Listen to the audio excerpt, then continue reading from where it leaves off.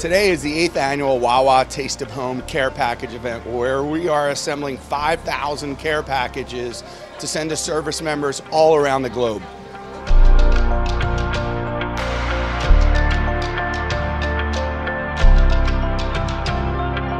But when you think about Wawa's impact throughout the homeland, USOs in the 6 states that Wawa operate in couldn't achieve their missions, couldn't ship care packages to troops overseas, couldn't operate service centers for military families. They couldn't take care of military families during the holiday.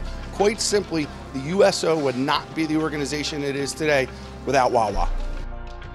I have family members who were in the military.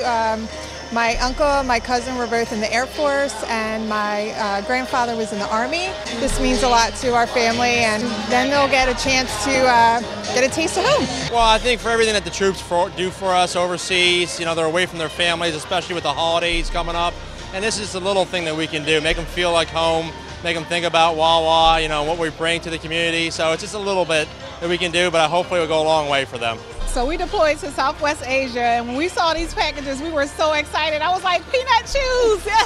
To me, it meant a lot. It felt like a little piece of home was getting sent to us. A lot of people didn't know about Wawa, so that was an opportunity for us to let them know the kind of store that we enjoy and the help that they give us while we're deployed.